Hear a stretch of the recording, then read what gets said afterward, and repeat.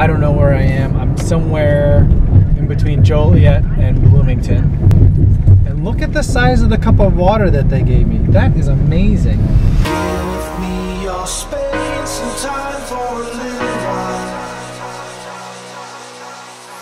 Give me your space and time for a little while.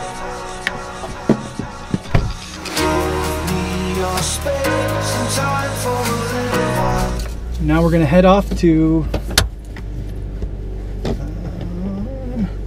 Springfield, Illinois.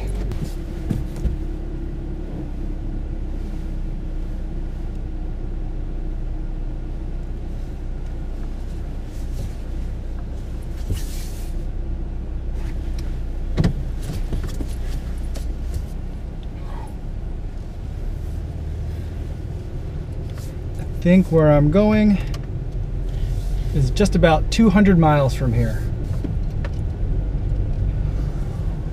At some point, I'm gonna have to stop for lunch because I am hungry. But my meeting this morning, mercifully, and as I expected, ended a little bit earlier. It didn't go the full 2 hours, so that gave me a little bit of a buffer. Took care of a couple of extra odds and ends that I needed to take care of before I left, so now we're in good shape.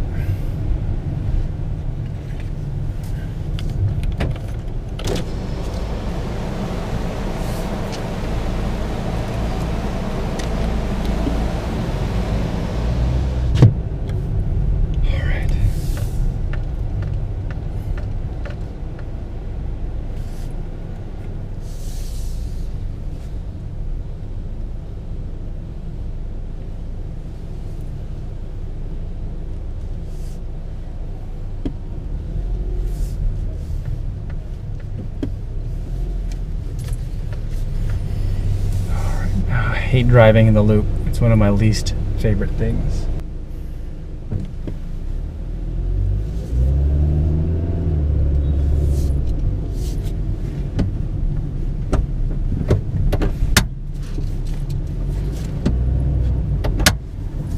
The downside with never being in the same car, or but with not owning a car, is that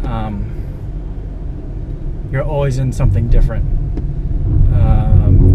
Different riding position, different drive styles, different car types, and so you're basically always uncomfortable whenever you get into a car. So that kind of sucks. But on the plus side, I don't have to own a car. Give me your space and time for a little while.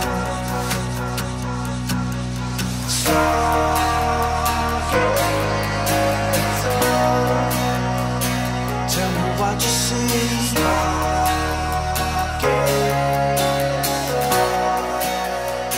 Tell me what you see.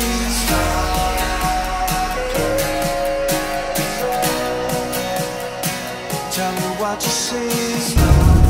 So I had a hard time leaving this morning. I had to say goodbye to both the girls and to my wife, and my oldest, Zoe, gave me, double hugs today as I left, and she asked me why I had to go to Springfield. She told me that she wished that I didn't have to go, and I told her I agreed. So it was hard to leave her. We're pretty much best friends, so I'm gonna miss her over the next couple of days. I think she's gonna miss me too. So it's hard. She's old enough to understand that, that I'm not there.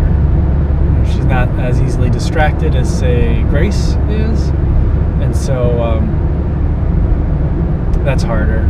It's going to be hard to leave Grace for a week too. She's only 4 weeks old, so leaving for a week, she's going to come back a dramatically different baby than when I left, and so that's kind of hard. And then makes you think about the choices and decisions that you make.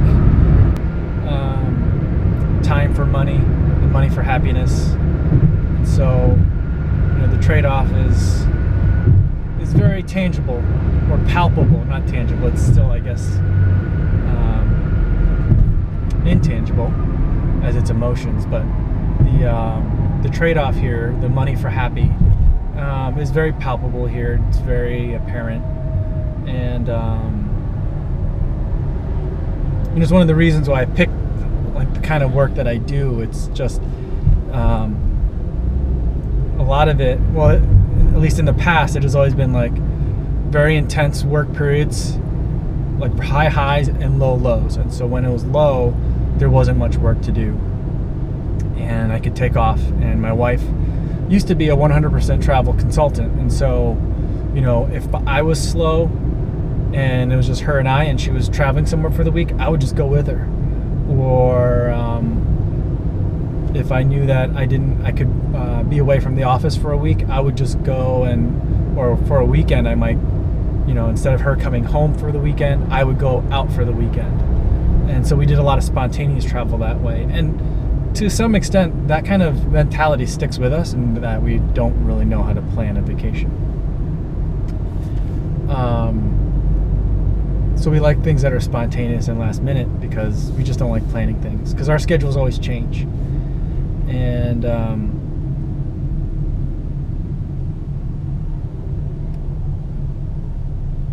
you know, the work that I do, it allows for that kind of similar flexibility. So this summer, I wasn't that busy at all, and I was able to spend a lot of time with Zoe, kind of in like the honeymoon phase or the baby moon phase before Grace arrived. And that was really nice. And I get like pockets of time like that, where it goes from being really busy to being really slow, and I can take time to do more personal things. I mean, I have enough time to do the vlog. Well, I wouldn't say I have enough time. I have time to put out a vlog. And so that, I think, is pretty cool. And so I like kind of the work-life balance that this strikes. That all being said, you know, running my own shop, being a small business owner, you know, there really isn't ever a slow time. I guess there are, but there's always something that you should be doing. And especially now that I'm thinking about starting up a channel, a YouTube channel for the business, that's going to be more frequent content. You know, there's definitely going to be even more demands on my time, and I also have 2 kids now, so that's, again, even more demands on my time. But you know, you're constantly trading your time for your money, and your money for your happiness, I think. And so, long story short, a long time ago, I kind of turned down the traditional legal route, and I went down this road that I'm on now. And it's not for everyone. Not everyone can afford to have the uncertainty of being a small business owner. Not everyone can afford the uncertainty of the cyclical nature of the way the revenue comes in, if it's going to come in. And so there's a lot of things like that that make it not for most people. But it is for me and my family. So we like it. And, you know, as much as there are times where it's tough and I got to leave for a week, again, it's not that frequent. And when it happens, it's not for that long. So all in all, it comes with the territory, and, you know, it stinks now, but in the big scheme of things, it's not so bad. Tell me what you see.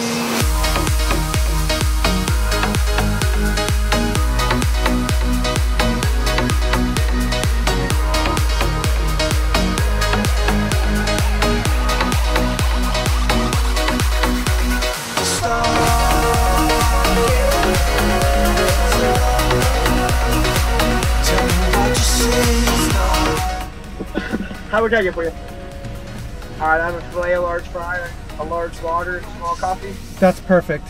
717 at the first one, please. Thank you. Tell me what you see.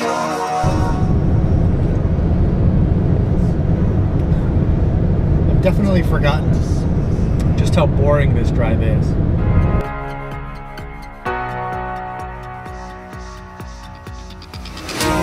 Give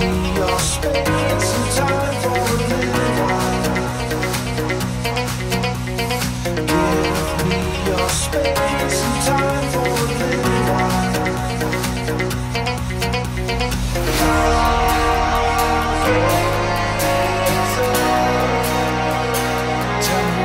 see.